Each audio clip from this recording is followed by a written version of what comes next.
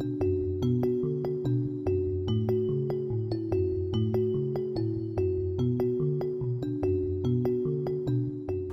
Eddie Springer from Springer Solar.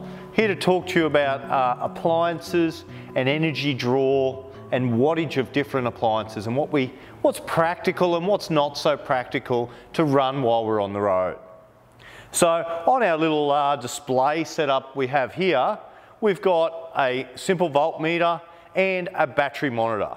Now this is a Victron battery monitor, allows us to see battery voltage, amps, watts, and amp hours consumed out of our battery. The main thing that we're going to look at today is the wattage or the power draw of each of these different items, and also how that relates to amps out of our battery. So we'll start and we will look at a few different items that we're going to run. We've even got a trusty little pie warmer here to show you what a larger load will draw, and we'll talk about things that we can and can't do on the road. So small LED lights, are drawing between the two of them up to about 1 amp. Now 1 amp equates to, 12 or 13 watts. We continue to run those lights for an hour. We've drawn 1 amp hour or 12 watt hours out of our battery in that hour. Okay, so lighting, fans, small speakers and things like that aren't drawing a hell of a lot of energy out of our batteries. The main items that we need to be concerned about are our cooling devices, so refrigeration, and our heating or our cooking. They're our larger items that are going to drain our batteries and flatten our batteries pretty quick. So while we're on lights and fans, we'll turn these guys off. We drop back to just our standby load of 2 watts. Let's have a look at some fans. So small Sirocco fan here, low, medium and high, it's drawing 5 or 6 watts. The energy draw from a very sophisticated little fan is quite low.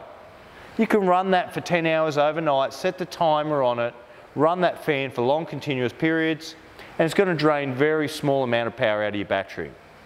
Alternatively, trying to run an air conditioner through an inverter system off your battery, you're going to be flat pretty quickly. This is drawing 12 watts. Your air conditioner might be drawing 1200 watts. Okay, so that's our little fan drawing 5 or 6 watts, not even 12 watts. We've got other lights here that allow us to see what they're drawing. Okay, so up to about 10 watts for a nice interior LED. Add all these items on and we get to a total power draw of 25, 26 watts. Very low amount. Lighting, fans, small appliances, not something we need to consider too much.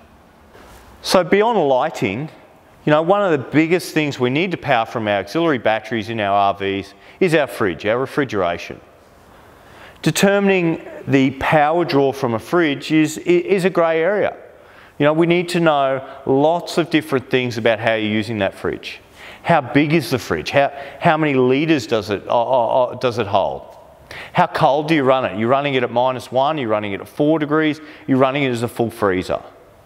Various different sizes of fridges will draw a different amount of energy. Our small 25 to 35, 40 litre fridges are going to draw anywhere between 20 to 30 amp hours per day. Okay, about 1 amp an hour when they're quite cold, you're not in the tropics, your Waco, your Engel, your Evercool, any different brand of refrigeration, small device, if it's quite new, between 20 to 30 amp hours a day. If you're running that fridge in Tasmania, you'll get it below 20 amp hours a day, less than 1 amp an hour. As we go up in refrigeration size, we start drawing more energy. Go to your 50 and 60 litres, your 80 litre, your 110 litre fridge, you start drawing more and more energy out of your battery system. We need to size our batteries accordingly. We need to ensure that we're charging them enough to run those fridges.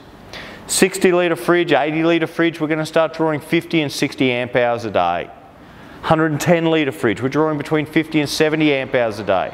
All depending on how cold we run it, whether we're putting a hot carton of beer into it every day or filling it with hot food that we need to chill each day, will determine our energy draw from those appliances.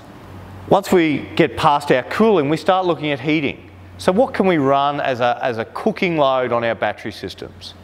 Well, for small systems, very little. You know, our batteries should be there to run our small appliances, and any cooking that we want to do or any heating we want to do should be done on gas. You know, this is a small 12-volt pie warmer. This device draws 120 watts when running.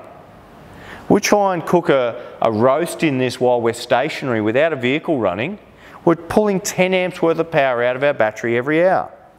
You know, we can turn the timer on, run the element up in it, and we can see on our display here, it's drawing 9 amps at 110 watts. Okay, our battery won't sustain that energy for long periods of time. But this device is fine to be run while we're driving. Our dual battery system, our vehicle alternator, is delivering that charge into our auxiliary battery, and these guys will perfectly run for hours while we're driving. You know, pick your destination, put a couple of frozen pies in there, an hour and a half later, get to your location, pies are toasty, you know, you're ready to roll. But practically running that while stationary, unless the sun's shining, you've got a big solar system, you will struggle to keep up to it. Other cooking elements that we might consider impractical to run while we're away would be a toaster or a fry pan. Now, you can run these systems on large vehicles, lithium batteries, lots of solar, but on a small vehicle setup, small caravan setup, you're better off trying to move to a gas cooking device for these appliances. So those large heating loads, we really need to try and do outside on the barbecue away from our batteries. You know, batteries trying to run inverters to sustain cooking, you either need a very expensive setup or you're going to shorten the life of your battery dramatically. You know, although an electric blanket might seem like a good idea to take, you know, keep you comfortable at night, the overall 10 hours of sleeping with an electric blanket on, drawing 30 or 40 watts per hour, you're really going to start draining your batteries quickly. And we need them for our essential services like fridges and lighting. So be careful about what you want to take. Choose your appliances properly and carefully. Look at the wattage of the different devices you want to use so that you extend the life of your batteries and you're not over discharging that battery. Another item that some people talk to us about running is air conditioning. You know, can I run my air conditioner off my batteries? Well, the answer is yes, but to do it economically is a no. You know, I've got some caravan setups, big lithium batteries, rooftop covered in solar panels that can run an air conditioner for an hour or two in the middle of the day, but to sustain an air conditioning load for long periods of time off a battery bank is really impractical. The cost to outlay onto that sort of system just to run an air con, you know, is not something that's feasible for the everyday RVer. So air conditioning is generally a no. When you're sizing your system and designing your RV with your batteries and your auxiliary battery system to run different items, be careful with what you use. Lighting, fans, other devices, no problem.